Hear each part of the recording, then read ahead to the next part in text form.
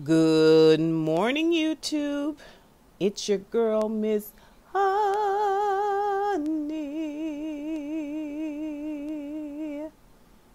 Welcome back to the channel. It is your girl, Miss Honey, here for the August 3rd devotional. Today we're going to be talking about Heart Center. It comes from Colossians 3, verses 1 and 2. Morning version of Colossians is the E, S as in Sam, V as in Victory version. Evening version of Colossians 3 is the N as in Nancy, I as in Icicle, V as in Victory, NIV version, right? The morning version of Colossians 3, verses 1 and 2 reads, If then you have been raised with Christ, seek the things that are above, where Christ is, seated at the right hand of God. Set your minds on things that are above, not on the things that are on earth. Whew. Wow. If you have been raised with Christ, seek the things that are above where Christ is, seated at the right hand of God. Set your mind on things that are above, not on things that are on earth. The text says social media, an escape, a gift, a communicative tool, a joy stealer, a comparison thief, a comedian, entertainment, social media can be fun, but it can also become an idol when we don't recognize it as such. Suddenly, instead of opening up the Bible, we are clicking on our phones, checking Facebook, posting photos, and updating statuses, seeking attention and approval from people rather than our Creator. Instead of seeking approval from others, turn your eyes toward the one who loved you most, whose voice is the only one you should hear. Our prayer for this morning: Jesus, I choose to listen to your voice right now. Still my heart, calm my mind, and speak because I am listening.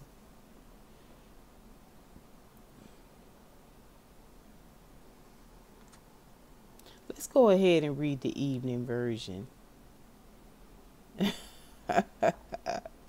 That morning version seems like it might be a little bit on the judgmental side, right? That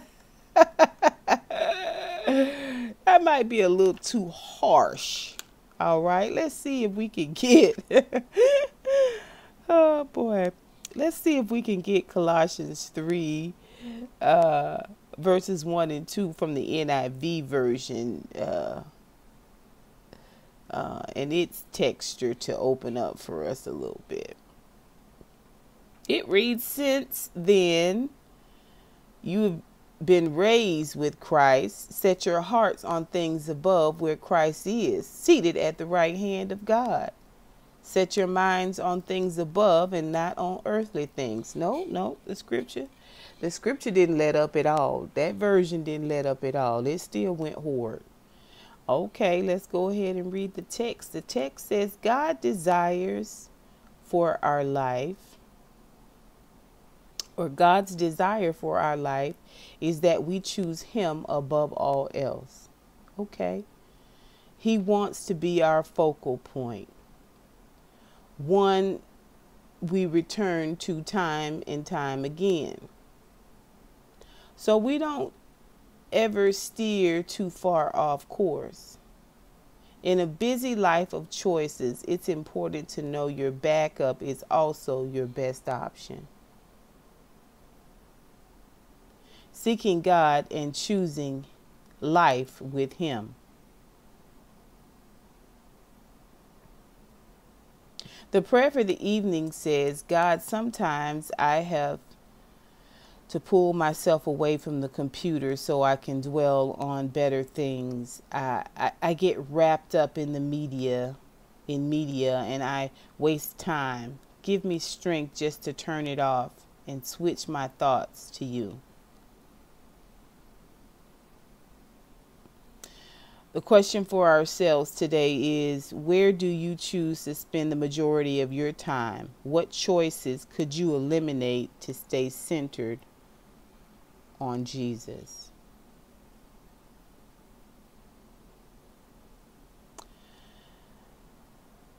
Listen, my mama and them, you had a saying back in the country. They used to say, tough titty, said the kitty, but the milk tastes good. Listen, if you are a social media maven, if you enjoy all forms of social media, this is going to seem like judgment, I'm sure. Or at the very least, harsh criticism. If you're a younger person, it also may seem like it's a bit old fogey-ish, right? Coming from a dated perspective. All right. And I get all that. But I just want us to make note that we, as a people, as a country, as women and men, children, family, friends, employees, employers, church, we are now more divided now than ever. There is more chaos in the land now than there has ever been before.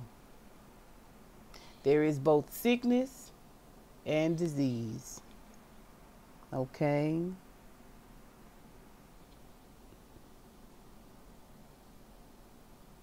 Something's got to give. We cannot continue to do things the same old way that we've been doing them. Very rapidly, we have seen the decline of at least a moderately decent society. You know what I mean? The illusion of standard was at least there. It's a free-for-all. It's the wild, wild west. People know when you're on. They know when you're off. They know the last time you posted. If they can't get you on the phone, they gonna hit you in your DMs, right? People can, if you've got teenagers, they don't have to, call you. They don't have to text each other. They can do all their conversations in the DMs. They can be slid up on in the DMs. They can be lured away in the DMs. Over on Twitter, the Gram, Facebook, Snapchat. Yeah. I think the greater point of this devotional today is not a condemnation, I think, of social media per se, because it also has its benefits, right? It is to say, where does your heart lie? Where does your heart lie? I have fun over on Twitter. I like to post things, my disdain for politics, that type of thing, within politics, I should say. And I found out, you could change your name. Your name can be something different every day, according to your mood or whatever. And I've been Vaccinetia Jones for a long time. Man, I thought it was such a good tag name. I thought of something that was hilarious, that would just, in my opinion, that would just, set me apart and, get comments and laughs and all that stuff. And I thought about it a little bit more, and I was like, oh, I better not. At first glance, it seemed like it was so harmless and funny, and you know what I mean, right? I didn't mean it like that, right? But it didn't glorify God. And, everything, it is not going to glorify God per se, I guess. But it bothered me that it's something that would take away from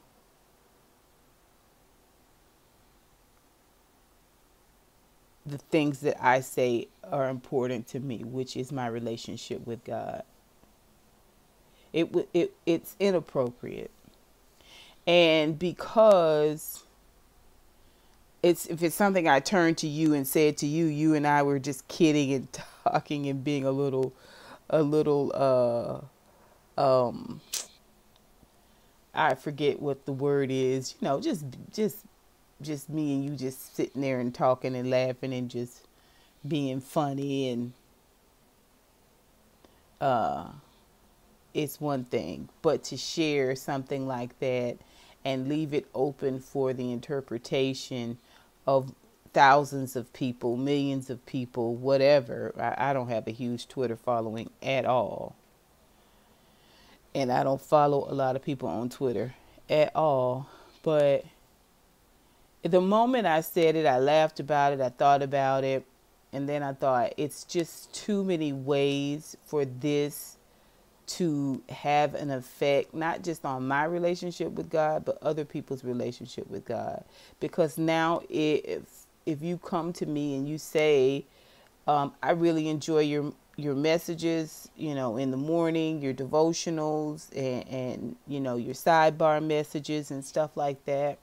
And then you go out and you see my Twitter, and this is the name that I'm using, or phrase or whatever that I'm using. The two don't mix. The two don't mix. Right? And again, it doesn't glorify God. So it's something I have to really, really think about, especially when I'm putting it out there to the public. And I told that whole story because literally just came to me last night what I wanted to change my name to. And I thought it would be catchy. I see a bunch of catchy stuff out there, and I kind of wanted to get in the fray with it, But I have to think about it. I do. I have to think about that. I still have to be human. I still have to be me. Right? I still have to have my own personality. I still have to laugh from my belly and have a good time. I'm human. Okay. These eyes work. All right. I be seeing stuff. I be looking. And I be like, okay. Ain't nothing like a good looking man, baby, with a beard. Oh, my. Mm-mm-mm. I be looking. I be looking. And I be posting.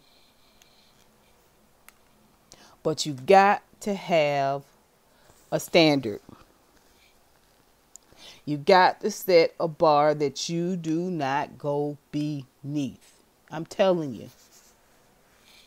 This is how you get the little foxes that ultimately destroy the vine. This is how little indiscrepancies become a much larger thing.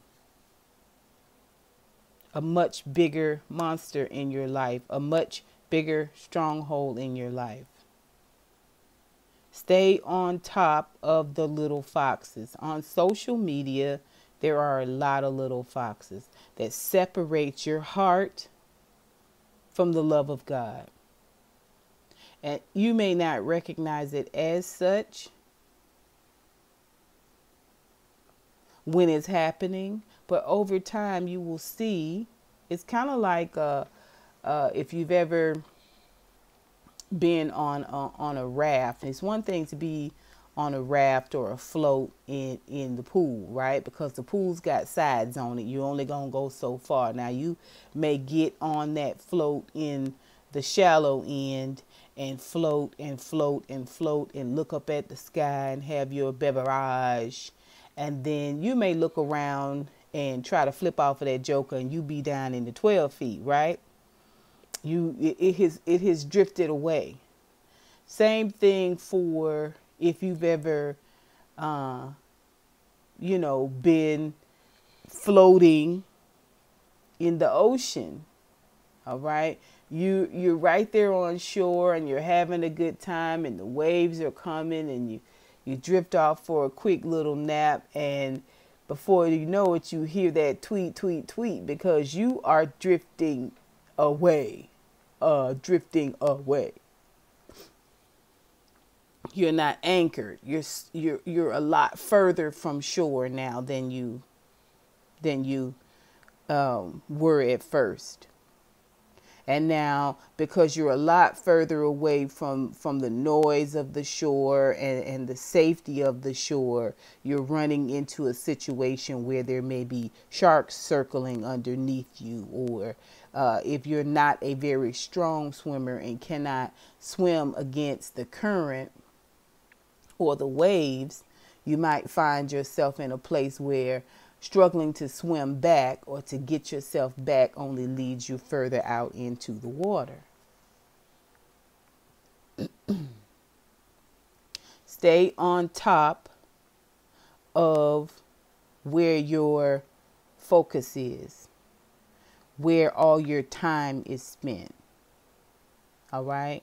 This term heart center it seems like it's not applicable, but it is, in my opinion. It is, right? Because what you put your money behind, what you put your time behind, what you put your focus behind is where your heart is. If you don't have no time, you don't have no focus, you don't have no energy for God, God's business, being better, doing better, service, love, moving in love, acting in love. You're not spending any time with Him and you're spending it on other things, then those other things will soon become an idol, a separator, a divider between you and the Father. It's just that simple. Stay on top of what's important. Remember, the question of the day is, where do you choose to spend the majority of your time? What choices could you eliminate to stay centered on Jesus, on God. You can have fun and stay centered on God. I'm not saying sit and read your Bible all day. I'm not saying that, which sidebar I think people could do with reading a little bit more. But again, that's a sidebar. I'm not saying you got to walk around humming scriptures all day. I'm not saying that. I'm not. But let your focus and your behaviors be God-centered. All right? Listen, don't even mention him. Don't even mention him. Don't bring God up. Don't bring God's name up. Don't drop God's name at all. Just carry yourself like you do. Right? Huh? It's easy to talk holiness. It's easy to talk godly. It's easy to talk like you got a connection with God. It's a completely different thing to live it. Don't even talk about it. Just live it. Just live it. Just live. Live. Live it. Not live it. Live it. Let them see it in your walk. Let them see it in your conversation. Let them see it in your encouragement. Just live it. Where your heart is, live that. Where you truly want it to be, live that. All right? I love you guys with the love of the Lord. Listen, nothing you can do about that. And my prayer for you today is that you begin to identify the little foxes, that are separating you from the love of God. I'll let nothing separate me from the love of God. I pray you begin to identify the little foxes. We all got them. We all got them. Some of us, it ain't social media. Some of us, it's food, music. You know what I'm saying? Dun, dun, dun, dun, dun. A combination of it all. Money. Men. Yeah. That's my prayer for you today. Identify some of your little foxes and work on doing things a little bit better. Work on doing more of God and less of man, less of worldly things. It's just a snare. It's just a distraction. It's just a little bit of entrapment to get you to look away, to stay off course. And now more than ever, we need to stay the course. If you are building something with God, do not let someone get you distracted. Someone, something, whatever, get you distracted from what you're working on. All right? All right. I love you again with the love of the Lord. There's nothing you can do about that. And until next time, honeybees, I'll holla.